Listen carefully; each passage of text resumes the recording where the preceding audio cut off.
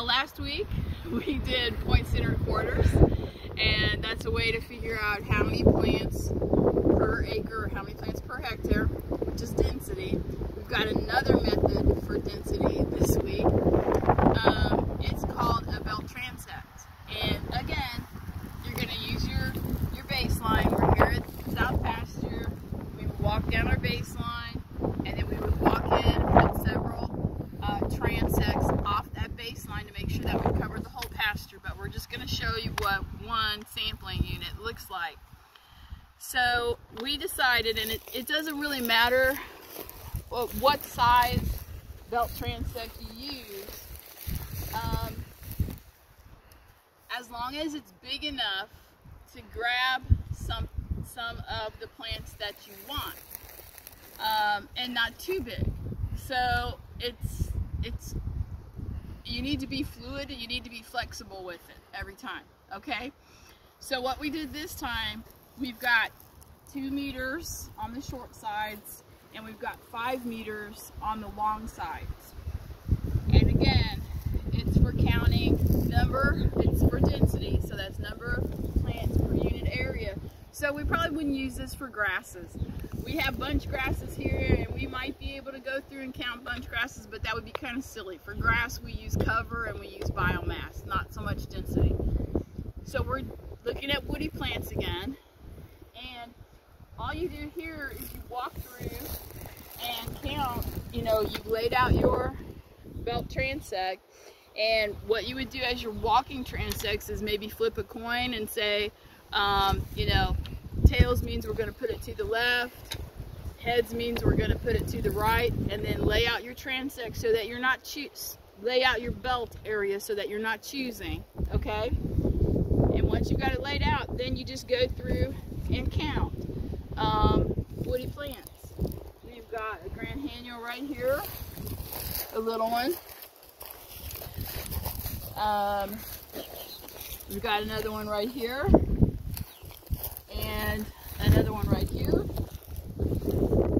And I think that's it. You've got to, you know, just kind of look around for seedlings. Just make sure you don't miss anybody. But I think that's it. Does that look good, Joey? Yes. Okay. So we have 3 plants in our first belt transect. We have, well, I have mesquite and huisach on this paper, but we can mark that out and put Grangenio. So in Transect 1, we got 0 mesquite, we got 3 Grangenio. If we had something else, we could stick it out here. I guess we could put the Grangenio out there, but it doesn't really matter. So, you record what you get every time you put this down.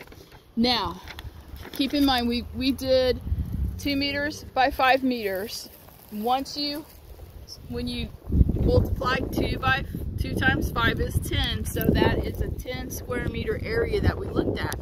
So if this was the only one that we did, we wouldn't do it that way, but if this was the only one we did, we got 3 plants, 3 Grangenio plants in this 10 square meter area. There are 10,000 square meters in a hectare, so we would multiply our 10,000 divided by 10 is 1,000. So we would multiply our 3 by 1,000 to blow that up to a per hectare basis, okay? So basically, we've got, if this was the only sampling thing we did, we would say we had 3,000 Grangenio per hectare at South Pasture. That's probably not all that wrong.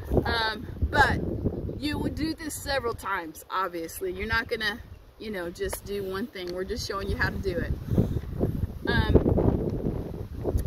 So all you have to know really is, you know, the dimensions that you used. And again, we work in meters because it's so much, because everything is, you know, by tens.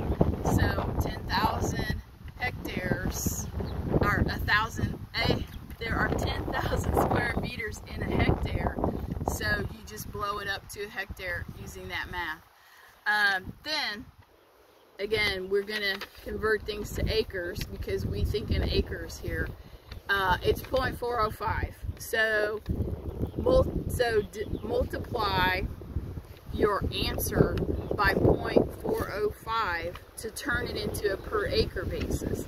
So we came up with 3,000 Grand Hago per hectare. 3,000 multiplied by 0.405 is how many per acre we would have.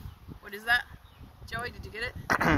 1,215.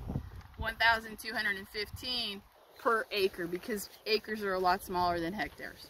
Okay? 0.405 of a hectare. We said we'd have it last week. Yes. And we delivered. We delivered. Okay, so now you've got two ways. This is a way where we do a plot. The other one, the point-centered order, is a plotless method. It kind of depends on what your preferences are, what tools you have on hand, things like that. But you've got two different ways now for measuring density of plants.